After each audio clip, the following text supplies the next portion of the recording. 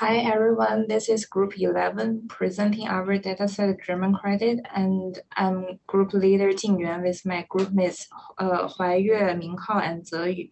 Now Huaiyue will explain our objectives and approach. Our presentation contains 4 parts, and let's start with problem statement. Our group will present a risk management solution based on German credit dataset, which is the financial dataset, including personal information and also financial status. Our goal is to first evaluate and identify which client may come at high credit risk, and then we will estimate credit limit for a particular client, and also we will conduct customer segmentation analysis and draw risk-controlled strategy based on the different groups of our clients. And here's our data preparation. So here's our dataset description. We have 10 variables. And initially, we have 4 numerical variables, and from data description, we know the job needs to be converted to a factor variable. And after converting, we have 3 numerical variables and 7 factors. And since we have a huge size of missing values, so we need to take further methodologies to deal with these missing values and the outliers. Well, according to our data source, the missing reason is either unknown or the clients don't have such an account. We have a serious missing value issues, especially for checking accounts. We have 394 missing out of 1,000 instances. And we have 4 methods to deal with missing data, including filling randomly by majority or by the proportion of each class, and also KNN imputer. We will validate 4 methods in our modeling part and choose one of the methods to deal with missing data. And for our EDA report, we temporarily label the missing value as unknown to better understand our data set. For outliers, we have 3 numeric variables, which is age, duration, and also credit amount. For age and duration, we will remove the outliers. And for credit amount, we will use 90% Westernization, which is to replace the outliers below 5th percentile and also above the 95th percentile. Next is here's our univariate analysis. We plot histogram for each individual variables, and here's the histogram for risks and the histogram for the purpose, and we can see purpose has unbalanced values, and we group sex, job, and housing for our client information, and that's we show the histogram as a group, and then we group the checking and saving account for the client account information. And here's the 3 histogram for our numerical variables. Age, credit amount, and duration are rescued, and they're not normally distributed. Next is our bivariate analysis, and we utilize the correlation matrix and box plot and stacked box plot. And first is our correlation matrix for the numerical variables, and duration and the credit amount are highly correlated in the same direction. And next we have the box plot for the numerical and the categorical variables. The first one is the age versus other categorical variables. Clients who are older tend to have the characteristics with a highly skilled job and free housing status with a rich label for checking account. And we have the credit amount versus other categorical variables, and clients who get higher credit amount tend to have the characteristics with highly skilled job, free housing status, and with a purpose for the vacation others. And we have the duration for the versus other categorical variables, and clients who have higher duration tend to have the characteristic that are highly skilled and free housing status. Saving account is considered with a moderate label, and risk level is bad. And we use the stacked box plot for the categorical variables. So we visualize the risks versus other categorical variables. From the plot, we can see each categorical variable's risk level varies to some degree. So in a conclusion, we have 3 numerical variables and 7 factors for our EDA stage, and we're not going to drop any variables. And here's our statistical analysis part. We have conducted 4 statistical analysis And we will focus on hypothesis testing and also multiple testing.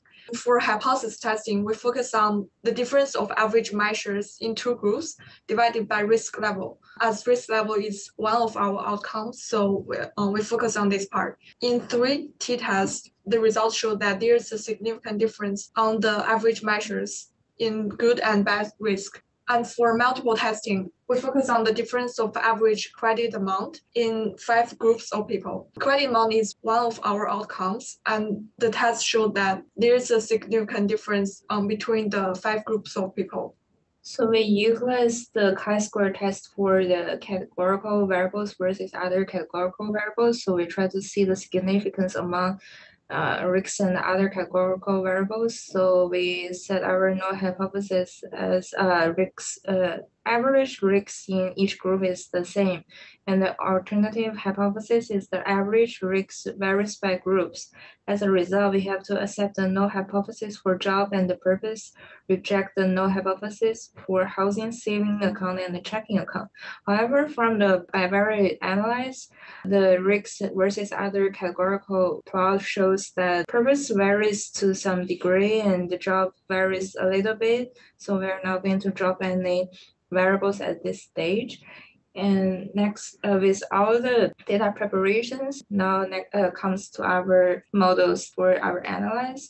And the first model we use is the PCA for the feature selection. So we can get the variables from PCA to do the linear regression to predict our credit limit. And we use the classification for identify risk level. And finally, we use the clustering to do the client segmentation. We want to utilize the result of PCA for dimension reduction for our datasets and try to use the result for prediction of credit amount. So creating each single dummy variable for categorical variables with multiple classes is redundant. And with the result of KMO less than 0.5, we have to group a few conditions into one dummy variable to deal with these categorical variables. And after grouping, we got a KMO greater than 0.5, showing the need of doing the PCA analyze. And from the script plot, the elbow occurs at the 4th component. So we choose 4 components for PCA analyze, and the 4 components together explain 65% of the variance. And this is the plot for the PCA selection result. So the first component is credit usage purpose. The second group is the client banking status, and third component is client housing status, and fourth one is the client comprehensive information. We will use the first 3 principal components variables to build a linear regression model and include their variables that have little collinearity with the variables included in the PCA components. Next comes to our linear regression. Given the fact that most of the data variables are categorical, we decided to use the dummy variables from PCA for our linear regression model in order to reduce dimension. VF result shows that there is no multicollinearity issue for our model. This model has an R-square value of 0.4017, which means this model explains approximately 40% of the variation in the response variable around its mean. It is not high for a linear model. We believe it was due to that most of the variables were categorical. Thus, we had to create dummy variables for them, which only contain 1 and 0. This would cause the R-square value to be lower. Note that some of the variables have a high p-value, like sex dummy with a 0.222 or chicken little to moderate with a 0.908. Using 0.05 as our alpha, we conclude that those variables are not statistically significant. This is the confidence interval, which means that there's a 95% probability that the true linear regression line of the population falls within the confidence interval of the regression line.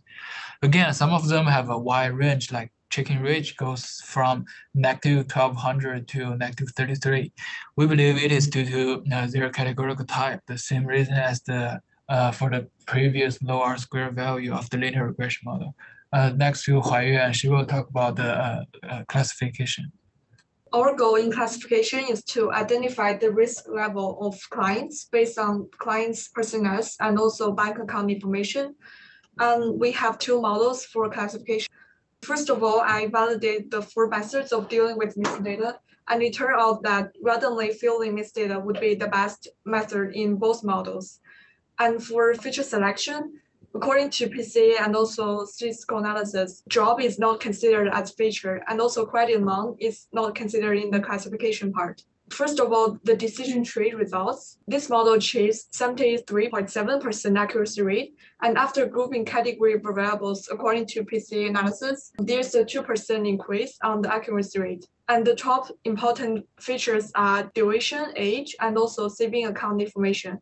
This is the result for logistic regression model. And the logistic regression classifier achieves 74.1% accuracy rate. And I used cross-validation to tune the parameters, and the model results are shown in the picture. And here's our clustering part. Basically, we want to determine that which K is optimal for our K-means model. Due to the plotting within sum of squares, we can see that when K equals to 4, the amount of within sum squares didn't change much. So we can say that K equals 4 is our optimal K for K-means model. Next, so we have 4 clusters with K equals 4. We run the K-means model and we will give each cluster different labels. Well, for cluster 1, we determine them as socially alike and priority customers because they have high job skills, they have healthy financial conditions, and they have a good cash flow. So they have a lower credit risk. For those customers, we need to offer them more credit because they have a good credit record and they should have high return products as they have a good cash flow. For cluster 2, we define them as high quality customer. Although their job skill is relatively low, but their financial condition is good and they have a stable cash flow, we assume that they have a rich family to support their finance. As a result, they also have a lower credit risk. So for those customers, fixed income products will be suitable. For cluster 3, we define them as white collars and long-term customer with growing potential because white collars may have a big fortune in the future. Their job skill is relatively high and they definitely have decent salary and cash flow. So for those customers, as they need to accumulate their wealth in the future, diversified products to balance their risk and return should be great. For the last cluster, we define them as sub-customer because they have a high credit risk. So we should be cautious when offering their credit. And that is the conclusion of our clustering part. And also, we built a demo to show our data solution. First of all, we will input the bank account information and also client personas to build classification and classify the risk level of this kind. And also, we will use the risk level as an input of our regression model and also predict the credit limit for a particular client, cluster the client into 4 of the cluster we mentioned before, and to provide a risk control strategy solution for the particular client. The demonstration is currently built on my local environment on my PC. And here you go. For example, we have a female client and she is highly skilled and has moderate checking and saving account.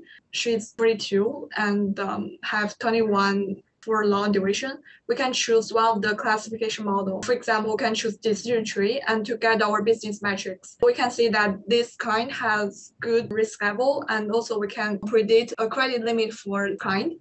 We can cluster, get her cluster, which is growing client. So we would do the recommendation of risk control management we mentioned before in the clustering part. And that is our data solution for credit risk control. And thank you for listening.